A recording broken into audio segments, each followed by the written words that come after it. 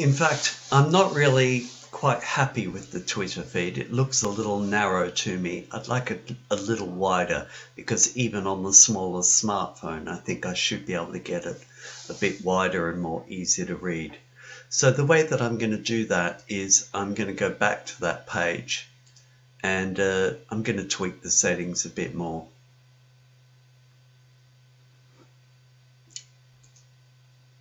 So I went here, I got the feed, remember, I copied that.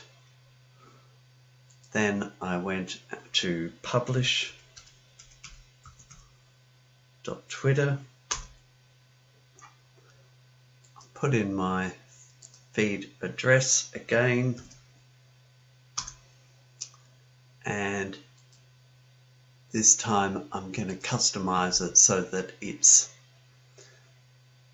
500 long, but I'm going to make it 300 wide. Update that, copy the settings, then I'm going to come back to here.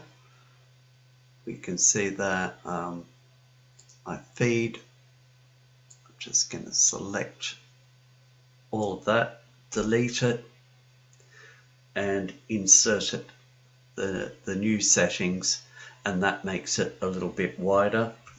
Save, close the page,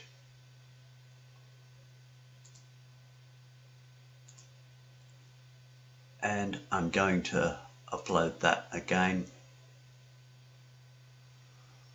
So now when I go back to my website and I refresh that feed,